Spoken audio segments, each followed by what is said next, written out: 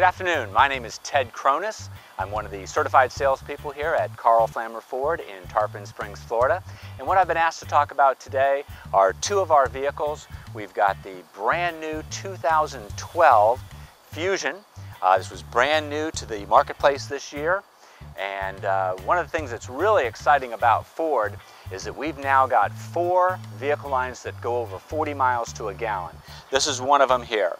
This particular vehicle, the Ford Focus, has the 2.0 liter inline 4 engine, which is just some phenomenal technology. A lot of this was developed and tried and true and tested over in Europe, and we brought it over to America here, and the reviews have just been fantastic so far.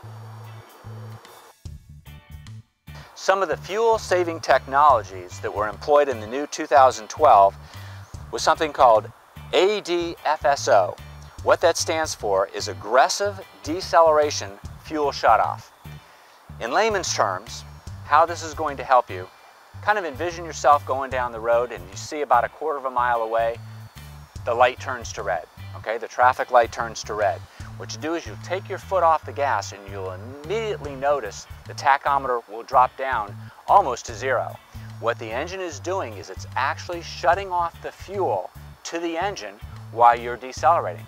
Ford has figured out a way to make this a very, very seamless operation, and it's an amazing way to save fuel.